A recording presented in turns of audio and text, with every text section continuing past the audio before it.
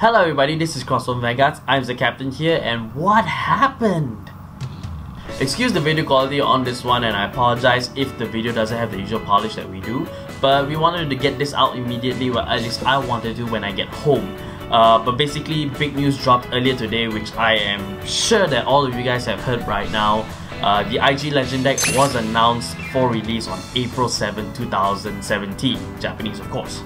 Not only that, but they've also released news of their upcoming releases up till July this year, but we'll get to them pretty soon. But oh my god! I mean, we knew that this was coming, but I personally didn't expect it this soon.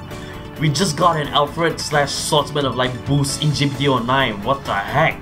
And of course, a lot of questions are popping up, like what's Blaster Blade Exceed skill? What's Alfred Holy Saber gonna be like? Will there be G-Guardians released for this Legend deck? And I say hold your horses. Let's look at the overall picture here. Now on to the other releases. On May 12th, we've got Fighters Collection 2017. No surprises there.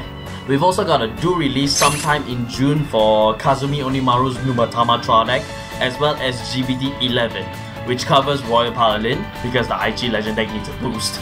We got Nubatama because the trial deck needs a boost, Genesis, Kagero, Dark Irregulars, and Gear Chronicle. And lastly, in July, Bermuda Triangle's yearly release is back, and not just with the clan booster, but a trial deck. Yeah, I'm serious. A trial deck for Bermuda Triangle.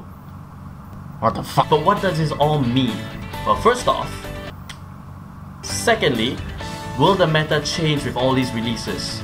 Royal Paladin Blasters have got a very powerful boost with just 2 to 3 cards on GPT-06, and with the Aichi Legend deck, which for certain will look towards boosting Blasters, could we see a resurgence of Royal Paladin players? Not only that, but with the ease of access of a trial deck for Nubatama and Bermuda Triangle, could we see them rise up to the top? And will the slower paced releases of current meta decks like Gear Chronicle and Grand Blue turn players into trying new things? That depends on the skilled Bushido releases for us players and what us players will do with them to break the system. All I know is that for those not in the competitive scene, we're gonna have a ton of fun in the next few months. So do expect us to explore these future releases in as many ways as we can. So be sure to subscribe to us here at Cardfight Vanguard and ring that little bell next to the subscribe button. I don't know what I'm pointing at, but do ring that bell to keep up to date with all of our new content, both regular and impromptu.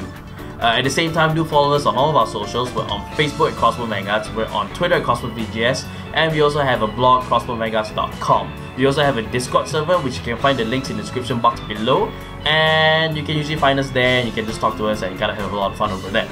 And also do consider supporting us on Patreon so that we can afford a webcam and maybe a screen as well, so you don't have to see my ugly bedroom background with my narcissistic picture over there.